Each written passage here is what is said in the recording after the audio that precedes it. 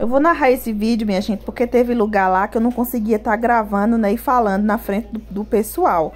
Nesse momento aí, eu tava mostrando que eu tava vomitada, né, que Eloane tinha me vomitado, e a gente tava no hospital de São Joaquim do Monte, que é um hospital próximo aqui de onde eu moro, que a gente foi de moto, eu e meu marido e Eloane, de madrugada, porque ela caiu do sofá, bateu a cabeça, né, dormindo, depois de ter tomado melatonina.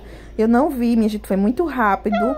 E depois disso ela não parou mais de vomitar. Então a gente trouxe e nesse momento a gente tava esperando a transferência dela pra capital, que foi em Recife. Minha gente, eu tô tremendo. Eloane levou uma queda em casa depois que tomou melatonina, ela caiu do sofá. E eu pensei que ela tava dormindo, né? Só que aí ela acordou vomitando. E a gente sabe que depois que de uma queda, né, não pode vomitar. Então a gente trouxe para o hospital. Chegando aqui, ela foi avaliada e ela vai ser transferida para o Hospital da Restauração, em Recife. A gente tá esperando arrumar, pedir a senha, chegar a ambulância pra gente ir. Eu tô toda vomitada. Depois que chegou no hospital, ela já vomitou 3 vezes. Não deixou pegar acesso. Não gosta que ninguém chegue perto dela, né? Junto ao autismo, as veias dela sumiu porque ela tava vomitando. E além de tudo, eu nem sei o que eu tô falando mais, minha gente, eu tô nervosa. Eu vou atualizando vocês. Eu deixei ela com o pai dela ali pra eu vir aqui falar um pouquinho com vocês.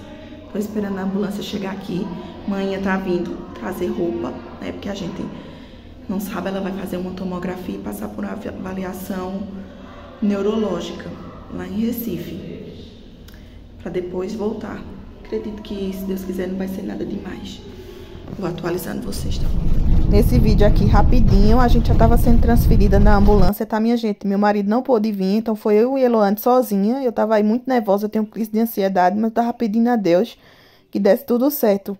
E no final deu, graças a Deus. Então a gente tava indo e não deu tempo manhã chegar de moto com o meu tio pra poder entregar as roupas. Então eu vim sem nada, tá? Não deu tempo ela levar as bolsas com a roupa não de casa, porque ela saiu daqui de onde eu moro, do sítio, para ir para São Joaquim, mas quando ela chegou, a ambulância já tinha chegado e eu já tinha saído, porque o médico estava bem preocupado, porque Eloane não parava de vomitar, então foi bem rápida a transferência. Eu mostrei para vocês aqui que ela tava no meu colo, a ambulância, eu enjoo também, esses carros abafados, fechados.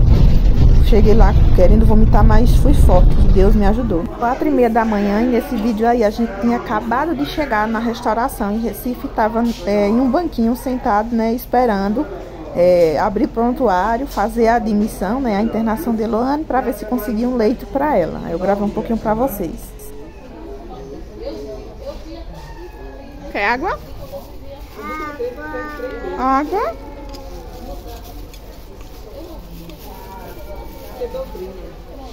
Aí Eloane já tinha tentado vários acessos, minha gente, tava toda furada. Isso dói na gente, mas graças a Deus pegaram um acesso. Ela tava com acesso aí, esperando vir trazer o soro. E eu vou adiantar pra vocês que quando vieram colocar o soro nela, ela já tinha perdido esse acesso também, precisou furar de novo. Tinha chegado uma comidinha aqui, que eu acabei nem comendo, porque Eloane ficava aí, eu tinha medo dela cair. E em seguida ela vomitou de novo.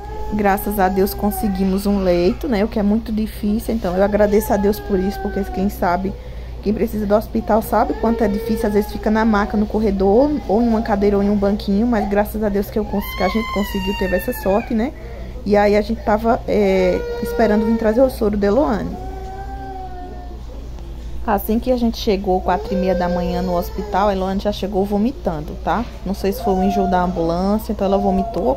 Depois disso ela vomitou algumas vezes ainda lá na restauração. E trocaram o soro, né, de lado, colocaram na outra mão.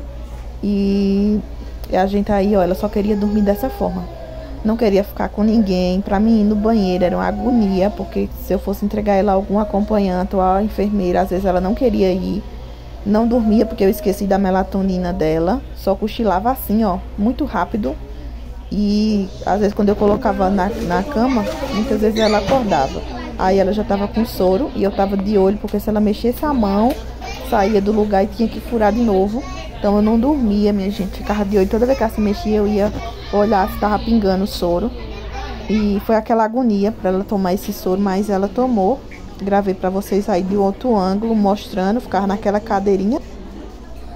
Luana ainda tá dormindo. Voltou da tomografia, tá sedada, ainda tá dormindo. Aí não foi liberada a comer nada, ainda tá em jejum. Tomara que quando ela acorde seja liberada a comida pra ela, pra ver se ela come e se a comida sustenta, né? Porque ela não vomita, porque ela tava vomitando tudo, até água, quando batia dentro ela jogava pra fora, tipo aquela baba verde, sabe? Ela vomitou 7 vezes. 7 vezes. Uma foi quando a gente chegou aqui em Recife, no hospital. Mas talvez pode ter sido ela que enjoou a ambulância, né? Aí a gente tá aguardando. Eu vou depois explicar melhor a vocês a respeito dessa queda, porque foi depois que eu dei a melatonina. Eu dei a melatonina pra ela, ela dormiu. Aí ficou no sofá, como sempre fica, que eu já mostrei pra vocês. Aí ela emborcou e caiu. E depois disso ela acordou meia-noite chorando, vomitando e chorando. E não parou mais de vomitar. Era um vômito atrás do outro. Melhorava um pouquinho, vomitava de novo. Melhorava um pouquinho, vomitava de novo. A gente tentou dar comida a ela no outro hospital antes de ser transferido pra cá. Mas ela vomitou também. Comeu um pouquinho e vomitou. Então vamos torcer pra quando ela acordar. É 10h30 da manhã. Ela fez a tomografia de novo. Se quando ela acordar, a gente dá comida a ela e ela segura a comida, né? Porque por enquanto tá em jejum.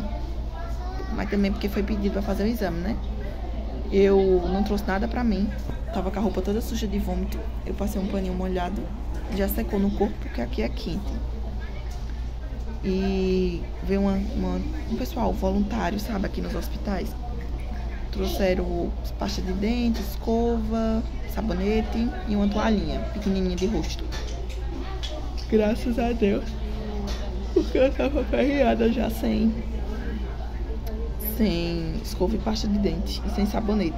Aí mais tarde, se eu for ficar aqui essa noite, eu vou ver se Luana fica com alguém, porque Luana tá um grude em mim, só quer estar comigo. Vou ver se eu fico, deixo Luana alguém olhando ela e vou me molhar pelo menos. Aí eu me molho e depois eu molho ela, porque pra ela eu trouxe roupa, mas pra mim eu não trouxe não. Mas tomara que seja rápido, se Deus quiser vai ser e a gente vai embora.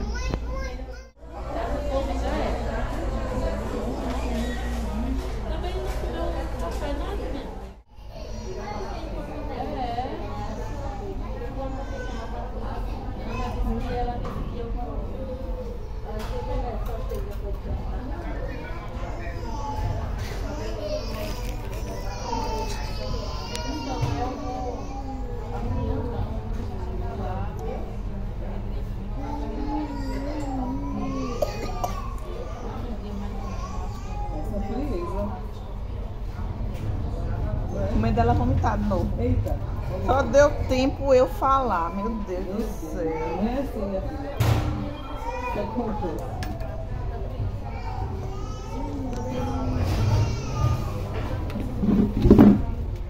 Ela tá doida. Meu pai amado.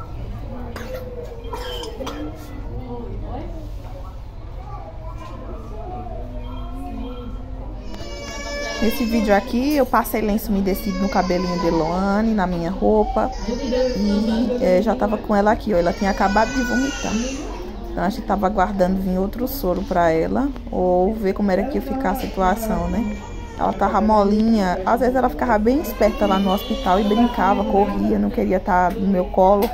Mas depois que ela vomitava, ela ficava assim, ó, toda fraquinha, molinha, né? Até porque ela tava sem comer, só vomitando, né, minha gente? Aí causa essa fraqueza no corpo, né? A pessoa fica muito fraca. Aí a gente tava aí, ó, e ela queria só ficar nessa posição assim comigo, ó. Pegava no sono, às vezes desse jeitinho, ó. Aí ela tinha dormido também. Já virei ela pra frente, porque se ela quisesse vomitar, eu ia pendurar a cabeça dela no lixeiro. E aí eu tava nervosa, desesperada, já batendo a ansiedade e o desespero. Na máscara tinha vômito, ó. Tava suja de vômito. Na máscara tem vômito. Depois que eu parei de gravar aquele vídeo, eu tava gravando aquele vídeo pra mostrar que o Luana tava melhor. Do nada ela começou a tossir, eu tava almoçando e ela vomitou tudo. Aí na parte que eu parei de gravar, eu coloquei ela em pé no chão e ela continuou vomitando, minha gente. Aí depois sentou em cima do vômito, aí se sujou toda. E eu só trouxe 3 mudinhas de roupa pra ela. Eu precisando de roupa também, mas nessa parte aí meu pai vai vir trazer. Só que como é que eu vou tomar banho? Como é que eu vou tomar banho se ela só tá aceitando eu? Ela é simpática, sabe? Mas junto a questão do autismo, que ela já não interage muito com as pessoas. E o pouco que interage, ela é doente. E por mais que as enfermeiras sejam legal ou as outras pessoas, de tanto que ela foi furada para achar acesso, ela tá traumatizada. Então ela não gosta que ninguém toque nela, que ela acha que vai furar ela de novo, né? E ainda mais ela perdeu o acesso novamente. Então se ela continuar vomitando, vai ter que furar ela de novo para dar outro acesso para ela voltar pro soro, porque ela tá fraca. Tá sem comer desde ontem à noite, só botando para fora. Tudo que entra para dentro, bota para fora. Ela tomou uma mamadeira de mingau aqui, a nutricionista passou perguntando o que é que eu mando, que ela mande. Então eu falei para ela mandar as coisinhas que a Luane gosta, banana, macarrão, maçã ela tá aceitando agora, mamadeira. Ela disse, tá bom, eu vou buscar mamadeira aqui, a gente faz com o mucilon, tá certo? Eu disse, tá certo. Mas como? Se ela comeu e vomitou, se toda vez que ela comer ela ficar vomitando assim, eu nunca vou sair daqui, né? Bate logo o desespero. A médica disse que só vai dar alta depois que ela parar de vomitar, que ela comer e ficar 1 hora e não vomitar. Aí mandaram o suco, a Luana não quis tomar o suco, não quer tomar mais água, vai ficar mais desidratada ainda, porque nem água ela tá aceitando. E por aí eu tô atualizando vocês, tá? Vai dar 4 horas da tarde. Cheguei aqui 4 horas da manhã. E tô aqui aguardando. Não sei nem como é que eu vou fazer, porque eu preciso tomar um banho e não sei como é que eu vou deixar ela aqui, porque ela só fica comigo. Mas Deus é mais, né, minha gente? Eu vou atualizando vocês, tá? Deus quiser, eu acredito que amanhã a gente vai pra casa, em nome de Jesus. Tomara que ela não vomite mais pra ter alta amanhã. Mas eu vou falando com vocês, tá? Tô na fila aqui pra tomar banho. Tá certo, tem pressa não. Tô cheia de vômito. A calça chega a tá dura de vômito. A blusa, ó. Prendi meu cabelo aqui. Aí meu pai trouxe umas coisas pra mim. Eu vou me molhar. Enquanto isso, a esposa dele ficou olhando minha menina, Eloane, lá na sala, né? Pra eu me molhar, porque eu tô toda cheia de vômito. Isso aqui é o crachazinho aqui, ó. Depois eu vou ver se eu molho a Eloane também, porque a bichinha tá aperreada ali. Acho que é falta de banho. Eu vou dar um banho nela, se Deus quiser. Depois eu volto com vocês, tá? Nesse vídeo aqui eu mostrei pra vocês, ó, que eu apertadinha, me espremi aqui pertinho de Eloane e deitei com ela pra ver se eu descansava um pouquinho, né? Eu não dormi, minha gente, mas pelo menos eu estiquei minhas costas, minhas pernas, que tava muito dolorida de ficar tanto sentada nessa cadeira, né? Mas Eloane é muito incomodada, que ela não é acostumada a dormir com ninguém perto dela e ela é muito espaçosa, então ela logo ficou me empurrando, aí eu saí.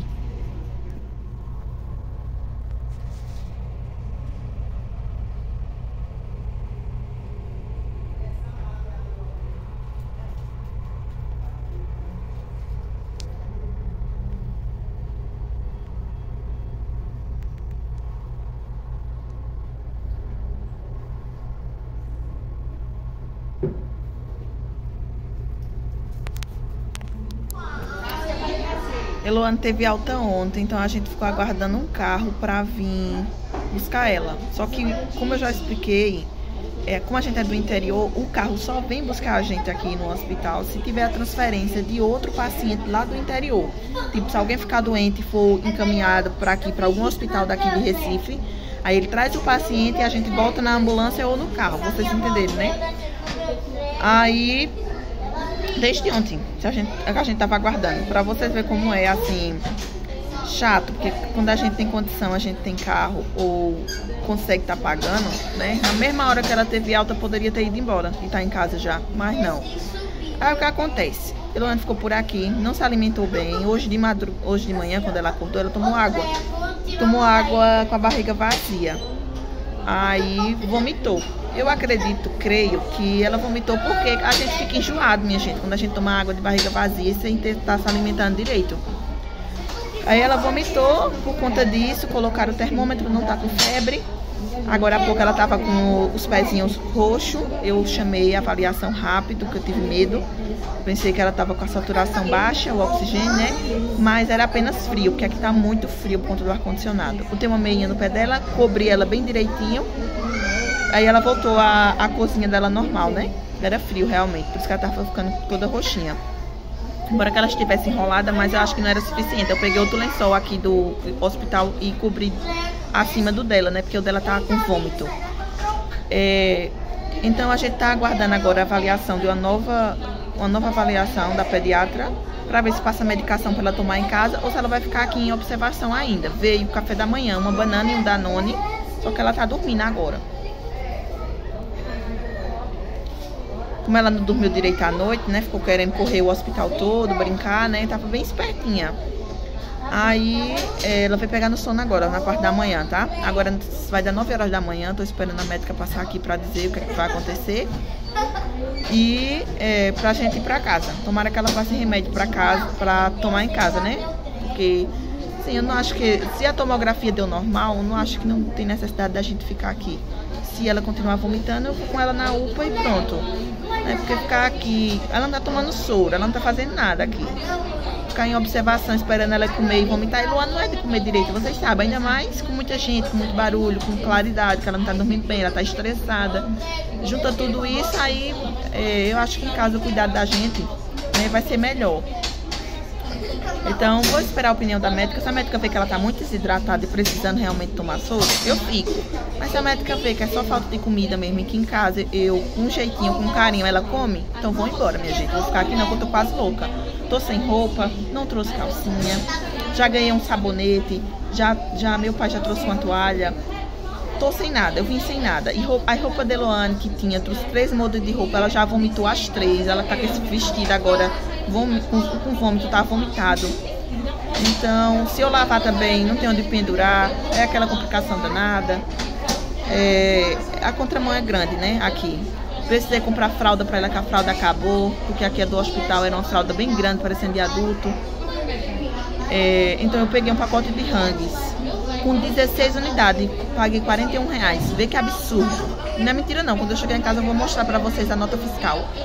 Que agora tá um monte de bolsa ali, ó. Eu vim com 2 bolsas, tô voltando com 4 bolsas. Duvido eu vim pros hospital pra eu não voltar com as coisas, porque eu ganho de um, eu recebo doação de outro. A gente precisa de todo mundo, isso é a prova que a gente precisa de todo mundo. Eu só tenho que dizer uma coisa a vocês. Às vezes a gente em hospital parece que a gente não tem nada, porque a gente vem desprevenido e chega aqui, a gente sabe ver o quanto a gente precisa de todas as pessoas. Não que eu não tenha falado que eu nunca preciso do pessoal. Eu preciso, minha gente. Todos nós precisamos de outras pessoas, né? E aqui eu fui ajudada por várias meninas. Graças a Deus, elas são uma bênção na minha vida. Olha, Luane, pra eu ir no banheiro. Olha, Luane, pra eu tomar banho. Olha, Luane, pra eu colocar o celular pra carregar. Pra eu tomar água, alguma coisa assim, né? Sair pra resolver alguma coisa. Mas a gente precisa um dos outros, né? Então eu recebi ajuda e quando eu chego aqui parece até que eu não tenho nada disso. Mas eu tenho, porque ficou em casa toda vez. Quando eu fui ganhar a Eloane foi a mesma coisa. Depois eu volto atualizando vocês, tá bom? Chegando um monte de mensagem, eu não tô conseguindo responder ninguém. Tá o WhatsApp congestionado, tô respondendo só meu marido, Minha e meu pai. E que é daqui, né, que ele veio trazer minhas coisas. Nem minha sogra eu tô respondendo. O Instagram nem se encontra e o Facebook também. Eu agradeço a todos pelo carinho, tá?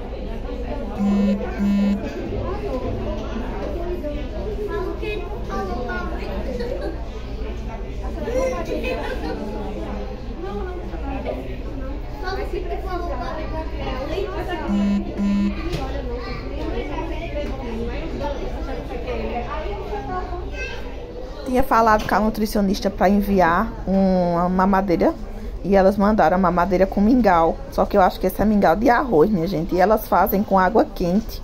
Então, por conta disso, o mingau engrossa. E a Eloane não tem costume de tomar mingau quente, nem grosso desse jeito. Tá muito grosso. Parece até vitamina, sabe? Sei lá, papa. Tá muito grosso, então Eloane não quis esse mingau aqui, ó. Até coloquei água fria dentro, balancei, mas não quis, né? Aí, ó, tô mostrando pra vocês, porque se essa quantidade for mucilon, já vi que eles usam muito mucilon aqui, viu? Acredito que tem muita estampinha de mucilon aí. Mas eu acho que ficou grosso assim, porque quando é feito na água quente, o mucilon engrossa, né? Fica nessa textura aí. Como eu faço na água fria, pra chegar numa textura mais grossinha, eu precisava colocar mais mucilon em casa. Mas agora a Eloane acostumou a tomar uma coisa mais rala, aí ela estranhou. Eu acabei pegando um Uber porque o carro da prefeitura só ia pegar a gente na parte da tarde e eu tava louca pra chegar em casa. Então gravei um pouquinho aí pra vocês dentro do carro. A gente chegando já na cidade onde eu moro, o Uber deixou a gente nesse posto de gasolina e a partir desse posto aí, minha gente, aí eu voltei de moto com Eloane e meu marido, tá? Porque o Uber, se viesse para aqui pro sítio, me trazer no sítio, seria um pouco mais caro. E a gente tava apertado, porque doença só pega a gente no momento mais difícil. Por mais que o povo fale de mim, porque eu dou uma de rica por causa disso, por causa daquilo. Mas doença, minha gente, vocês sabem, só pega a gente quando a gente tá desprevenido. Então eu fui sem dinheiro, tava com pouco dinheiro, tava com o dinheiro contado. Então o rapaz cobrou um valor para levar a gente até aí, porque a gente ajeitou muito com ele. Ninguém queria pegar a corrida, mas ele pegou, graças a Deus. Meu marido tava esperando aí, ó, pra pagar ele. Minha gente, mas vai assim mesmo, tá? É só pra registrar. Deixa eu ver a hora. Que hora é essa, Elson? Acho que deve ser 1h da tarde. Mais ou menos meio-dia, minha gente. Eu tô morrendo de fome, com sono. E Luana tá meio molinha. Tá um pouquinho quentinha. Chegar em casa eu vou botar o termômetro nela. Se ela tiver com febre ainda e vomitar de novo, eu vou voltar com ela pra UPA de Caruaru, que foi a recomendação do médico lá da restauração em Recife, tá? Então, a partir de agora a gente vai de moto, tá? Eu vou colocar ela no meio. Vou pegar as bolsas, que eu levei ela de moto de madrugada doente, enrolada num lençol pra o hospital. Aí eu vou voltar agora do mesmo jeito, né? Porque de madrugada não teve como eu gravar pra vocês não, que eu saí desesperada. E depois eu vou contar pra vocês como foi essa queda e como foi que ela ficou depois da queda, tá? Então vou pra casa, chegando em casa ou mais tarde eu atualizo vocês e finalizo esse vídeo.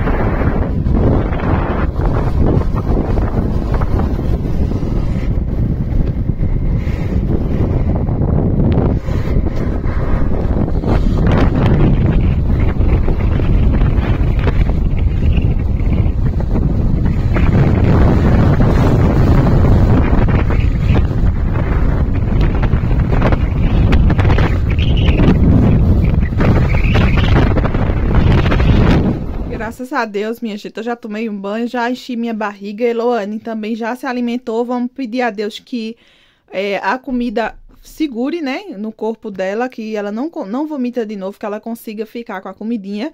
Comeu 100 ml, tomou 100 ml de mingau, tá? Não quis maçã, não quis água de coco, não quis comida, almoço, tá? Então vamos começando aos pouquinhos, né? Que se Deus quiser vai dar certo. Aí aqui são as coisas que veio do hospital. Amanhã vai estar botando pra lavar. Isso aqui é tudo roupa vomitada. Tá tudo cheio de vômito aqui, tá fedido. Eu acabei vestindo a minha calça com vômito, porque eu vim com vestido que foi uma doação. Aí de moto não tinha como eu vir de vestido, né, com a Eloana ainda. Aí eu vesti a calça e levantei o vestido, né, fiz o vestido uma blusa. Aí também, ó, essa toalha aqui, ó, foi meu pai que levou. Ó, essa toalha aqui foi ele que levou. Aqui tá o resultado das tomografia, tá? Em outro vídeo eu mostro pra vocês as imagens, que agora eu não tô afim de abrir isso aqui. Aqui tá um pacote de lenço fechado, minha gente. Eu tava usando lenço umedecido pra tudo. Eu usava lenço umedecido pra limpar a cama, pra trocar o lençol, né? Quando chegava o lençol novo. Porque eu não levei papel higiênico lá, tá? E não levei álcool em gel também. Aí eu limpava com isso aqui. Quando a Eloane vomitava, que eu tava sem a roupa ainda, né? Pra tomar banho, eu limpei com um lenço. Limpei o cabelinho dela com lenço. Limpei minha máscara. Limpei minha blusa de vômito nesse vídeo que vocês viram. E também limpei os pezinhos dela sujo de vômito. Então eu usei bastante lenço. Depois a Eloane apareceu uma diarreia. Aí eu tava trocando ela com lenço, porque não tinha condição de eu estar lavando ela sozinha naqueles banheiros, sabe? E tá todo instante lavando ela. Minha gente, olha isso. Por que foi que eu precisei comprar um pacote de fralda? Deixa eu mostrar pra vocês. Olha o tamanho da fralda que eles deram lá. É de adulto. Isso é fralda de adulto? Aí ela disse, ó, só tem essa grande aqui, bote nela, deixa ela deitadinha lá e ela faz o cocô e o xixi. Eu disse, como se a Eloane ficasse deitada na cama. Que Eloane queria estar derrubando o hospital e correndo, e eu correndo atrás dela. Minha gente, meu braço, isso aqui, ó, tá parecendo que eu fiz academia. Meu braço tá doendo, sabe, um músculo. E tipo assim, ó, eu botei tanta força pra segurar ela que eu tô com uma tremedeira que até agora não parou. Acho que é os músculos que foi muito forçado, né? Minha coluna nem se fala, porque eu ficava com ela andando no corredor. Quando ela queria chorar, eu queria ir pro chão bagunçar. E eu acabava levando bronca lá, porque a Eloane queria estar se jogando no chão. Só que aquele chão é sujo, eu entendo que é. Aí a enfermeira, o povo lá falava, mãe, não deixa não ela ficar assim. Ó, as outras fraldas que deram lá, ó. Essas fraldas aqui é pequena pra Eloane. Eu até tentei colocar essa aqui, ó. Mas ela é pequena. Aí é uma amiga lá que eu fiz, uma benção na minha vida. O nome dela é Priscila. Falando isso, eu não sei se ela vai estar assistindo esse vídeo. Se tiver assistindo esse vídeo, Priscila, deixa um comentário aí pra eu saber que tu chegou aqui. Porque eu indiquei meu canal lá pra várias meninas que estavam lá comigo, né? Que fez amizade. Aí várias delas falou que ia me procurar depois. E eu só lembro do nome de Priscila. Que Priscila foi a que me ajudou a levar as bolsas. Priscila foi a que foi buscar essa fralda aqui, ó. Lá na frente do hospital, quando o entregador foi entregar, que eu comprei pelo delivery. E, como é que se diz? Priscila me ajudou em tudo. Ficava olhando a Eloane, tanto ela como outra lá, que foi transferida para o Oswaldo Cruz, tá? Então, eu coloquei a notinha, minha gente, por aqui por dentro. Deixa eu ver se eu acho. Eu botei ela aqui dentro pra vocês não dizerem que era mentira. Mas sabe quanto foi? Eu não sei cadê não, vou procurar não. Ó, sabe quanto foi? O pacotinho dessa fralda com 16 unidades. E quando eu vi, me deu uma raiva. Mas era muito necessário. Quando eu vi, me deu aquela raiva, minha gente. R$41. Mais R$4 de entrega. Sendo que a farmácia, a menina falou que é bem pertinho da restauração. Deu um total de R$45, minha gente. Tem um pacote com 16 fraldas. Vê que roubo da bexiga. Ó, a farmácia é essa aqui, ó. Vou até mostrar a marca da farmácia, ó. O nome da farmácia aqui, pra ela saber que tá muito caro as coisas mesmo. Parece que se aproveita da pessoa que tá lá, vulnerável, né, minha gente? Precisando de uma medicação, de uma coisa ou outra. Não existe, não, o preço de fralda desse aí, com essa quantidade de fralda. Eu acho que as tiras dessa fralda saiu muito mais do que R$1,50. Não sei nem fazer as contas, que eu tô sem raciocínio agora no momento. Que eu tô com sono, tô cansada. Ó, Santa Maria, o nome da farmácia. Mas, em compensação, eu tenho que agradecer a Deus que essa farmácia é perto e que ela atendeu minha ligação e que ela fez essa entrega, porque senão, como era que a Eloane ia ficar usando essa fralda enorme? Já pensaram nisso? Só pela misericórdia, ainda bem. Ela usou 3 dessa aqui, embora que ela tenha alergia, mas foi a mais em conta que eu encontrei, tá? Pelo telefone, quando ele me falou, então foi essa que eu peguei. E a que tinha do tamanho da Eloane, que as outras não tinha. Então foi o que eu consegui estar pegando, tá? Pra quebrar o galho, né? Então eu também não peguei pomada, que eu tava sem dinheiro. Aí eu ganhei pasta de dente, ganhei escova, ganhei sabonete.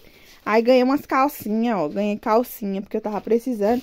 Aí, ganhei creme de cabelo pra passar no meu cabelo, no cabelo da Eloane, porque nós tava com os cabelos parecendo que viu alma. E essas roupas estão tudo fedorentas. Um pentezinho pra pentear o cabelo. E uma saboneteira com sabonete. Deixa eu mostrar a vocês, ó. Essa saboneteira aqui foi o presente de Dia das Mães, ó. E eu vou dizer pra vocês, minha gente, foi o presente de Dia das Mães mais bem pago, assim, bem pago que eu falo assim, útil, sabe? Que eu recebi. Foi o presente mais maravilhoso e mais útil que eu recebi, que eu mais precisava, sabe? Quando a gente fica procurando assim, o que é que minha mãe precisa ganhar nesse dia? Minha gente, naquele dia eu não precisava de nenhum presente. Eu precisava disso, de um sabonete, de uma pasta de dente, de uma escova. E Deus é tão maravilhoso que Deus preparou isso. Agora eu vou falar pra vocês, ó. Essa fralda aqui tá vomitada, ó, cheia de vômito, fedendo.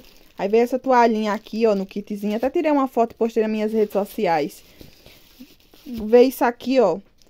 Uma pasta de dente, uma escova e veio também umas lembrancinhas aqui dentro, que é tipo uns imãzinhos de geladeira. Aí aqui tem outro vestido que eu ganhei também de doação, né? Pra eu tomar um banho lá, se caso eu fosse ficar mais tempo. E eu vou virar a câmera aqui pra conversar com vocês e encerrar o vídeo. Minha gente, eu já não tô mais raciocinando mais. Minha cabeça tá pedindo pra descansar. Eu vou falar uma coisa pra vocês. Ficar em hospital é péssimo, mas ficar com criança eu acho que é mais doloroso quando a gente é mãe. Porque ver furando, colocando acesso, perde acesso, fura de novo. Aquilo a gente sente como se fosse na gente, a gente sofre junto, sabe? Então, é muito difícil. Eu já fiquei com minha avó, manhã gritando ali pra Iluana não cair. Já fiquei com minha mãe, eu fiquei com manhã 12 dias no Oswaldo Cruz, minha gente. 12 dias. Eu cheguei muito estressada, mas não cheguei tão exausta como eu tô hoje. Por quê? Porque com manhã ficava deitada lá lá na cama, né? E eu ficava numa cadeira, às vezes eu colocava um papelão e dormia no chão. E com a Eloane? Que Eloane não queria ficar na cama às vezes. As meninas lá viram que ela não queria dormir, eu esqueci de levar melatonina. E ela ficou sem dormir, e eu correndo com ela. E às vezes quando eu botava ela no chão, ela ia bagunçar, ou entrava onde não devia, ou mexia no que não devia. Eu tinha que ficar com ela no braço, porque se eu parasse, ela ficava me empurrando, fazendo força para descer do meu braço para ir pro chão bagunçar. E o chão é sujo, então eu ficava com ela no meu braço. Isso aqui, meu, ó, tá parecendo que eu fiz academia, tô toda doída, minhas carnes, sabe, tá toda doída. Mas nada que uma noite de sono não resolva, né? O importante é que ela tá em casa e que ela tá bem. Bom, 100% ela não tá, porque pelo gosto do médico, não vou negar pra vocês. Eu sei que vai vir gente me julgar, Oscleide, você só pensou em você e no seu cansaço. E pediu pra trazer Eloane sem ter alta. Não, a Eloane teve alta no domingo à noite, tá? Pela pediatra. Ela teve alta no domingo à noite. Só que ela falou assim, caso acontecer alguma intercorrência, a gente vai suspender a alta. E foi isso que aconteceu. Na segunda de manhã, a gente tava esperando o carro da prefeitura ir buscar a gente, que provavelmente hoje na segunda só iria pegar a gente no final da tarde, que era o TFD, né? Que eu só poderia vir no TFD, que é o ônibus, quando todos os outros pacientes fossem atendidos, sendo que a gente que tá lá de alta, quem tem pressa para vir embora para casa, vocês sabem disso. Falta faz, minha gente. Olha, eu vou falar uma coisa pra vocês. Tem gente que, se você chegou nesse vídeo aí, deixa aí nos comentários se com vocês acontece isso também. Tem gente que me julga, dizendo que eu vivo ostentando, que eu passo a impressão de ser rica, de tipo assim, essas coisas, né? Sempre tem comentário pra tudo. Deixa eu falar uma coisa pra vocês. Quando a doença vem, quando um problema vem, só pega a gente no momento que a gente tá mais desprevenido. Com Eloane, quando eu fui parir, foi igualzinha. Quando eu fui parir Eloane, eu fui com 50 reais, que eu não tinha nada. E eu passei 22 dias no hospital. Louca lá, mas claro que meu marido depois foi me dar um suporte, levou um dinheirinho, levou uma roupa que eu tava precisando depois que eu tive Eloane. E ela ficou lá na UCI, então eu não ficava diretamente cuidando dela. Mas hoje, sábado, foi outro dia que quando o Eloane aconteceu o que aconteceu, que a gente foi... Eu também fui, minha gente, com 50 reais, você acredita? Aí eu fui comprar, 45 foi a fralda, eu fiquei com 5 reais.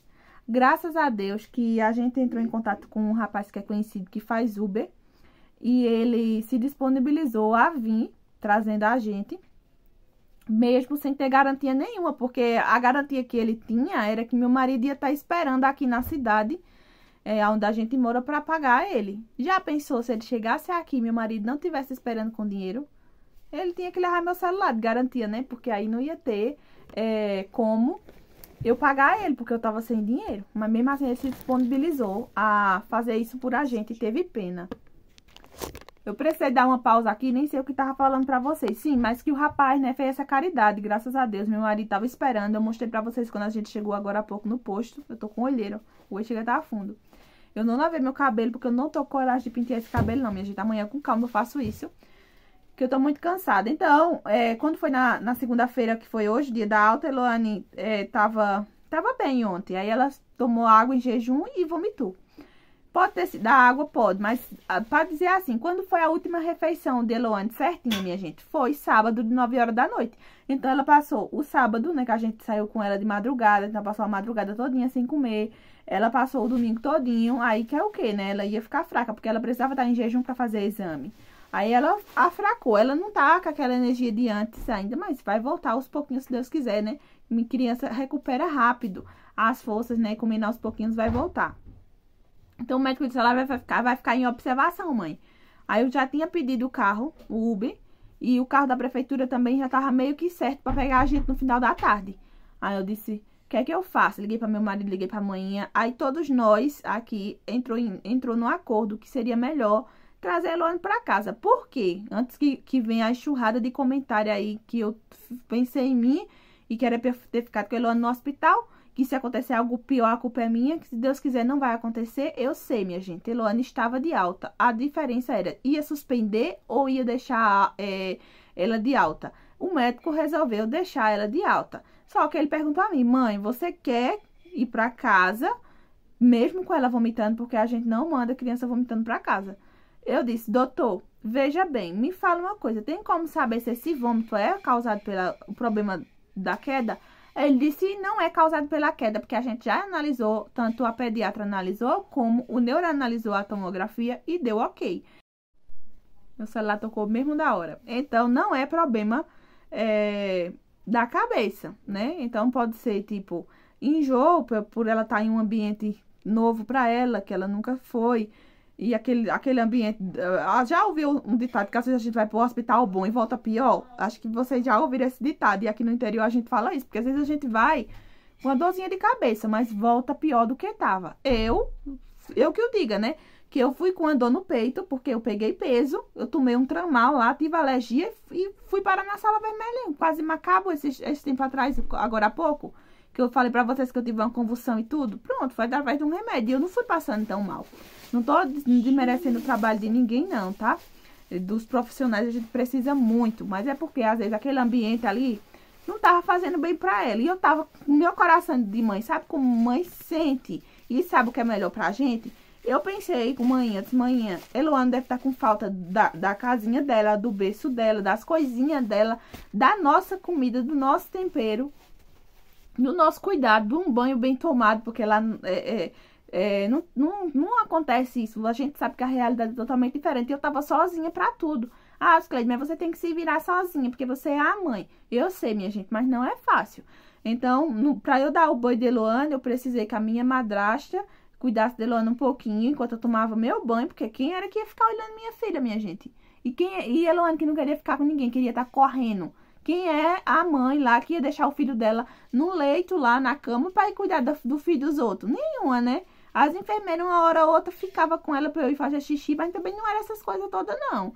Então, a gente tem que se virar e a gente pronto, acabou-se. Aí, foi quando ela me ajudou a dar banho, né? Ela tirou a roupinha de Eloane, eu molhei Eloane praticamente, passei um sabonetezinho e já tirei ela de debaixo do chuveiro lá do hospital e já vesti uma roupinha nela. Não foi 20 minutos, Eloane vomitou tudo, isso foi no sábado à noite ainda, ou foi no domingo à noite, sei mais não. Eu não sei mais de nada. Sei que eu cheguei nesse hospital, era 4h30 da manhã. E eu saí daqui do sítio de moto com ela pra ir para o hospital. Era 1h30 da manhã, tá? Era meia-noite, era amanhã. Meia-noite. Ia dar 1h da manhã, minha gente. Não era meia-noite, não era 1h ainda não. Ia dar meia-noite. Que quando eu tirei uma foto e postei nos meus status, se eu não me engano, aquela foto tá com um horário de 1h47, é 1h48 da manhã. E foi a hora já que a Eloane já tinha passado no médico, que a gente tava aguardando a ambulância chegar para levar a gente para Recife. Aí na hora da ambulância lá, meu marido entrou, mandaram meu marido descer, porque não podia o marido ir, porque meu marido não ia ficar lá, eu sei, minha gente. Então chegou a ansiedade em mim e eu comecei a ficar passando mal. E aí trancaram a porta da ambulância e eu olhei para um lado, olhei para o outro, eu tava sozinha naquela ambulância com a minha filha, então eu abracei ela, que ela tava deitadinha aqui no meu peito. Eu abracei ela, eu pedi força a Deus, eu disse, vamos embora, porque agora é eu e pronto.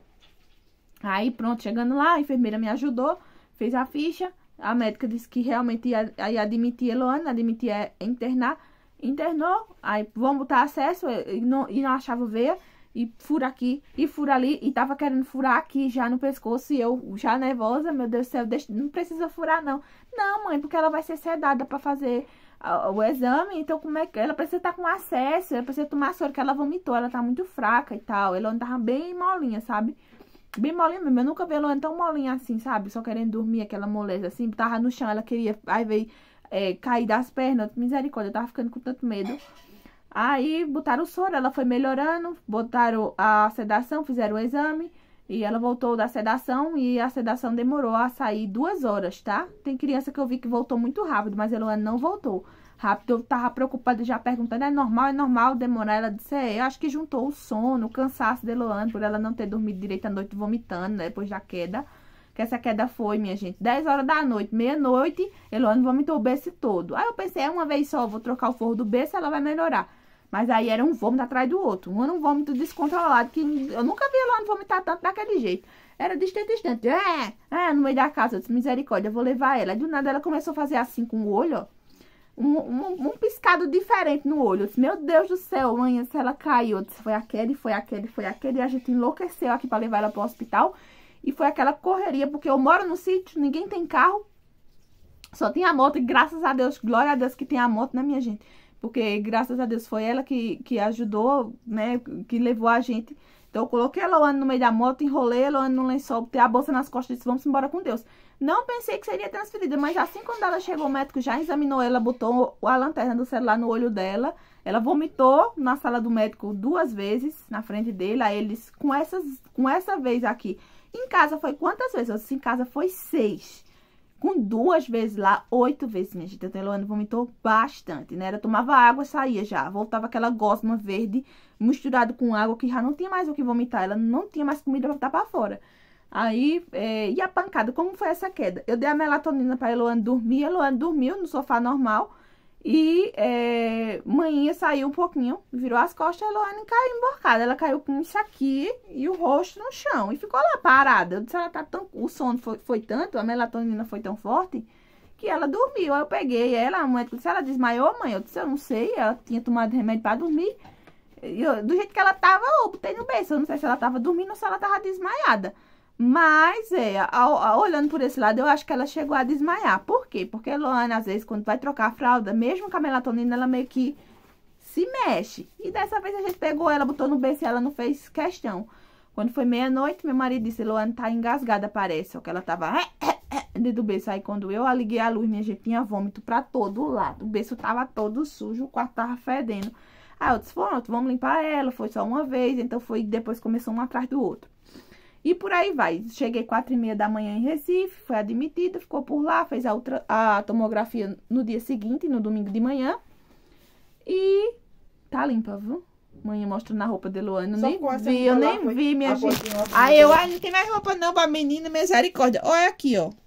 Graças a Deus, ó, eu tinha levado. Se eu tivesse olhado direito, eu tinha levado roupinha pra ela. Então a próxima vez que Deus o livre, sai prevenida. O problema é assim, às vezes eu vou sair pros cantos, aí eu falo... A mãe fala, vamos sair prevenido, bota um monte de coisa aí na bolsa. Aí eu vou, coloco um monte de coisa, aí nós volta com um monte de coisa de volta pra trás. E no dia que eu vou sem levar nada, aí é o dia que eu mais preciso. Porque eu não levei nenhuma muda de roupa pra mim, nenhuma toalha. Só uma toalhinha fralda pra Eloane. Não levei perfume, não levei pente, não levei nada. Nem escova de dente, que é o mais que precisa. A gente é bom sempre ter uma necessaire, minha gente, separada, com essas coisinhas em miniatura. Porque assim, na hora que vai fazer uma bolsa, na hora que vai sair na carreira, aquela necessaire tá pronta, você pega aquela necessaire e joga dentro da sua bolsa. E ali, você não sabe o imprevisto que vai acontecer. Você bota uma calcinha, bota um sabonete líquido, bota um álcool em gel, um lenço umedecido, um papel higiênico, ou um pouco de papel higiênico. Bota esse tipo de coisa, né? Pasta de dente, escova, que é o que a gente mais precisa. Uma xuxinha de cabelo. E por aí vai. Ó, minha gente, eu vou dormir, que eu tô cansada. Vocês estão vendo, né? E depois eu gravo melhor pra vocês, tá?